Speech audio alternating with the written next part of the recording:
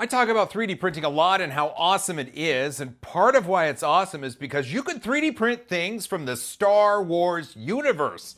And I mean, stuff like this, a TIE Interceptor. This was printed on the CR6 SE in a flat pack sort of IKEA configuration. It's amazing. It's small, and it should be a little bit bigger. So let's talk about that right here on 3D Printing Nerd.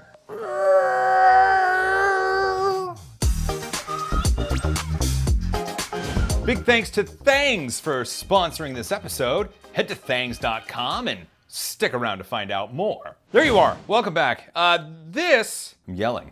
You are. Sorry. This is quite possibly, I'm looking at it because it's down there, and this is one of the coolest, stupefying things I've ever printed. So it starts here. This is a TIE Interceptor. I saw this on Reddit by Reddit user Fixumdude. No, I'm not joking. Fixumdude, F-I-X-U-M-D-U-D-E. Fixumdude, Reddit user Fixumdude made this because I believe someone wanted it. And so he made this in a flat pack IKEA sort of configuration where all of these pieces come out, and these pieces then, they don't form Voltron, they form the TIE Interceptor.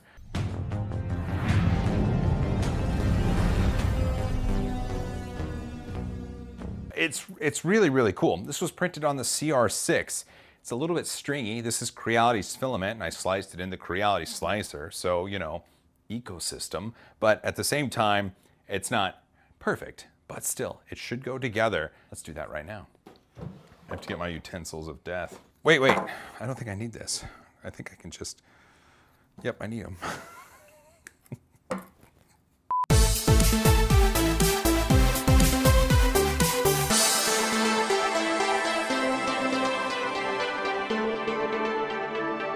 And like magic, like pulling a rabbit from a 3D printed hat, we have ourselves a TIE Interceptor. And it looks suspiciously familiar to the one that I put together before.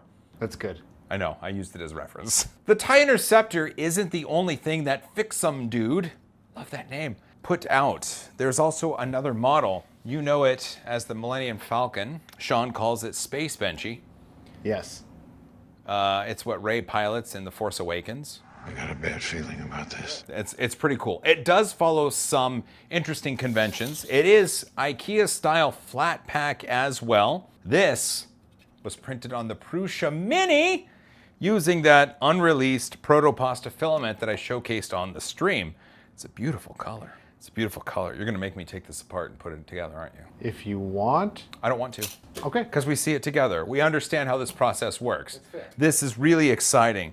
This is fun. And honestly, Space Benchy right here and two TIE Interceptors, I think these are fantastic. I love the way that these go together, and I love the way that these were designed because it makes sense. It makes sense. There are pieces that you have to pop out like an old model kit, and then you put them together and you have yourself a three-dimensional shape that resembles something, well, from your childhood.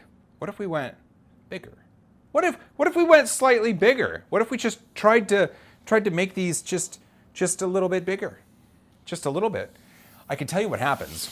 Your CR6 fails over and over and over, and you're left with this pile of filament that you have to throw away. Unfortunately, the CR6, after printing these, stopped working appropriately. It's the one from Kickstarter, one of the two that I purchased with my own money, and this one, the filament sensor continues to get tripped.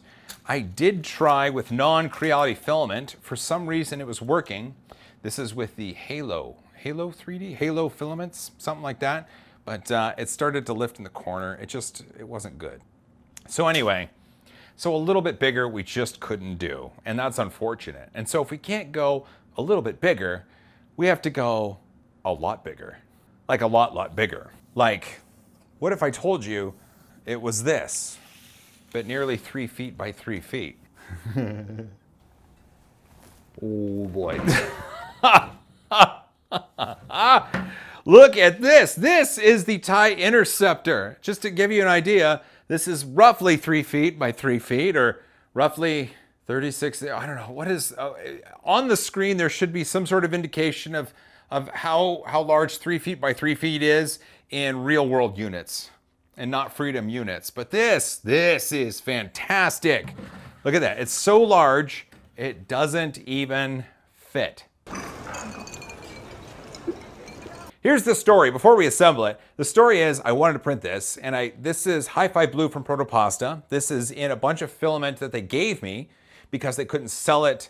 Something had gone wrong with the machine when they were making it. They couldn't be assured of the quality, so they thought, well, if I give it to Joel, he can print with it. We're not worried about it. Makes sense. I like that. I got to printing this, and this took 6 spools of Protopasta Hi-Fi Blue filament. Well, actually, it took a little bit more because after I got through the first spool, I swapped in a new spool. And as it was laying down the filament for that second spool, I leaned over and I hit the emergency stop button.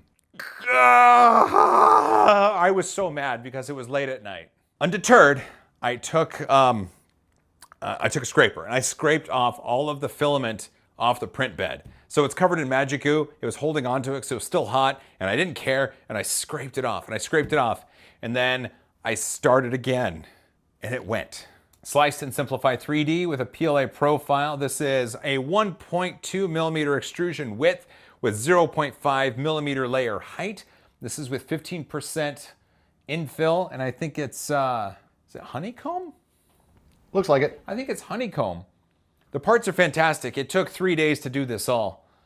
This is amazing. TIE Interceptor and Fixumdude. Fixumdude, look at that, Fixumdude. Yeah, you can actually read it. Listen, pause the video, go find Fixumdude on Reddit, and just tell this person that they're rad, and thanks for the awesome models. I'll wait. Thank you. I didn't give him too long, did I? No. Okay, I have to clip the pieces. But because this was scaled proportionally X, Y, and Z or Z, the little pieces that connect it are also scaled. But take a look. I want you to see. So the pieces that connect everything together, they kind of come to an angle, and there's not a lot of space right there. So I should be able to just do that. Nice. I'll clean it up at the end, but then I should be able to. Perfect. That's the sound of success right there. We're gonna clip all these, get these pieces out, and then we're going to assemble a very large TIE Interceptor. Let's do it.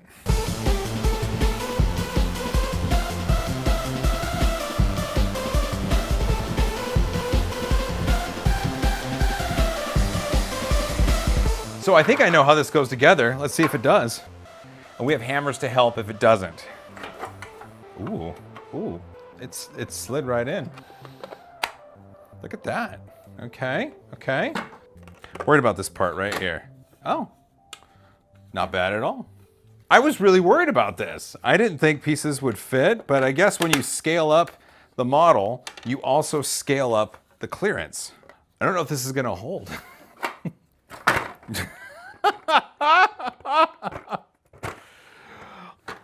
Look at this! Look at this! I can't even make the noise, I'm too excited. So I think we could use some 3D gloop to kind of put this together and keep it together, but right now, as far as sizes of things go, this is a really big TIE Interceptor, modeled by Fixumdude, scaled up slightly, just a little bit. How's it look over there? It looks a lot cooler than I was expecting. Like, I knew it was gonna be cool. I was worried that stuff wasn't gonna fit, but at the end of the day, I was like, I can't wait to put this together because it's going to be really cool. And it is really cool. We'll have to 3D gloop this together. So there we, look at that. Look at the size difference. So here's the normal one right here. Check that out. Normal one, you see it? Yeah. And then, well now, just look at this. Look how small this looks. Look at that. It's baby, it's tiny. Yeah, that stands no chance against that TIE Interceptor. At all.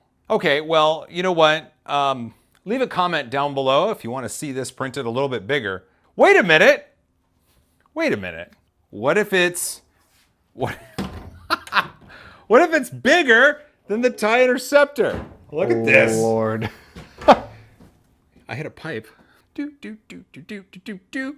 So the white filament is 3D Philchem that was provided with the 3D Platform 300 Series Workbench Pro. The yellow filament is Matter Hacker's 3mm Build Series PLA that I had laying around. And there it says Millennium Falcon down there. And then right there, what's it say, Sean? Fixumdude. Fixumdude! Oh! Well, we got a really big TIE Interceptor. I'm yelling again. You are. I'm excited. But can you please stop yelling at me? You're starting to stress me out. We got a really big TIE Interceptor. It's only appropriate if we get ourselves a really big Millennium Falcon. Space Benchy.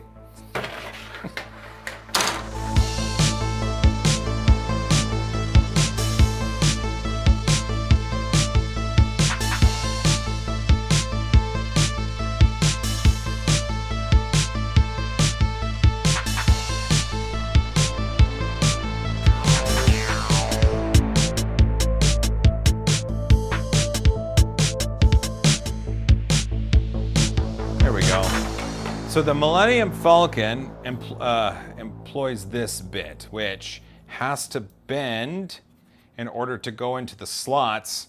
I've got myself a heat gun right here, right there. And just in case we need to get just that little bit of extra bend, we can. I know that goes in there. And then, let's see, this is the bottom. That's gonna go in right there. These go in right here. This is where it gets tricky because this has to bend. Okay, so then that one's got to go in. Ugh, it needs a little bit. Ow, ow, ow, it's hot. Get it in there. Okay. Nice.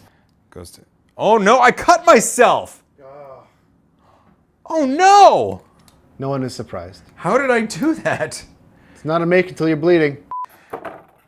This is much harder than the small version. Forgot one of those. Oh, that'll do it. It looks like a cake. It does. Oh, is this the part of the internet where everything is cake? Yes. Okay, because it's not. So.